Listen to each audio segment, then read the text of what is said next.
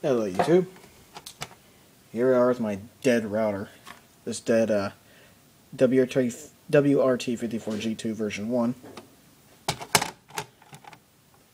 I decided to open it up since it's broken. It uses 4 Torx screws on the bottom. Right here. I got them out with one of these Torx T9, I think. Opened it up. There's not much to these. It appears that these right here, these little metal bars, are the antennas.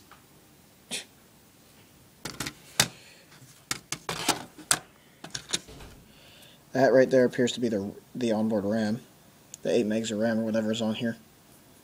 There's the button, just a button. Has a Broadcom chipset that I got saliva on. Nice. No, that's not saliva, that's glue.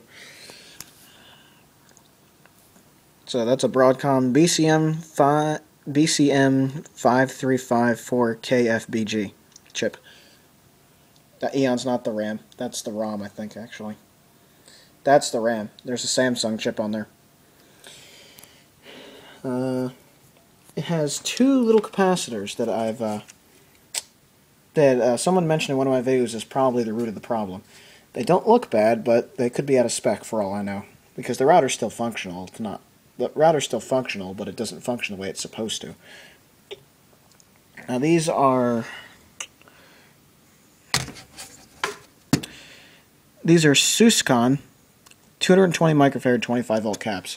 And from seeing Max Arcade's videos, I know these Suscon caps suck. So I might give recapping this thing a shot with some nice United Chemicon capacitors and see if this thing performs the way it did before. Because basically what it was doing is you'd have it on, you'd be using it, it would corrupt files as they downloaded. It was very slow to respond. It was basically so sluggish that it was unusable. And it just wasn't working right. Still wasn't working right. Things would download at 40 kilobits a second when literally, this is my workshop, and the router's literally like maybe 2 to 3 feet over there on the main computer desk. And of course I have the router there that replaced this one. This one just is fucked. I got this thing refurbished off of Newegg for $30, and I think $30 ain't that bad, but I'm gonna have to pay like $7 to get some capacitors here. And that's because, and the $7 is the shipping. So yeah. I'll try recapping these. Damn you, Suscon. Oh well. I'll give that a shot and see if it works.